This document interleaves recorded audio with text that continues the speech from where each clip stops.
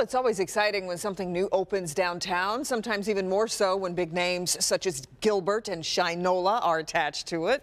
Big things seem to be happening every week right now. Larry Spruill is live at the latest, and that's Shinola, the Shinola Hotel, where an opening news conference just wrapped up, and they're calling it Detroit's new living room, Larry. The new living room, indeed. Welcome to the Shinola Hotel, Kimberly and Devin, at the intersection of Grand River and Woodward Avenue, just right across the street from Bedrock. Now, we just got a look inside. Come on, follow me, guys.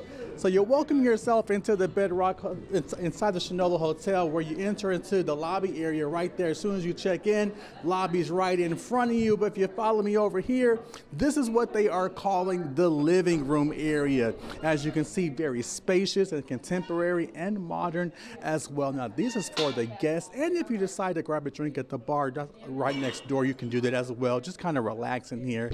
As you can see, they are breaking down from the news conference here, but very spacious, very modern, and take a look at the artwork around here as well. They tell me that it's contemporary, modern, and even some traditional artwork that they wanted to include as part of this living room area. Some more relaxing area upstairs as well. That's kind of a game room, a meeting room where you can relax, even take a meeting if you wanted to. Now, once again, the newest hotel, we're talking about more than 200, almost 200 rooms in here, spacious rooms. We're talking about bathrooms that's real spacious and luxurious, bedrooms, and even a view from no matter where you're staying inside this hotel, you have a view of downtown. Now, hotel leaders tell me this hotel is magic.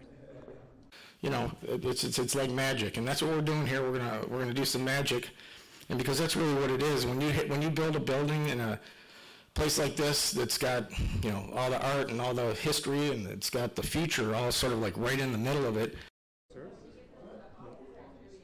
And so, as you can see now, the hotel will open up in January, but as you can see, it's a new hotel for downtown Detroit. We're live in Detroit tonight. Larry Spruill, Local 4.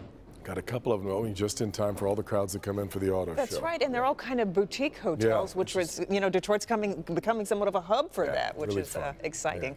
Yeah. Okay, Larry, thank you.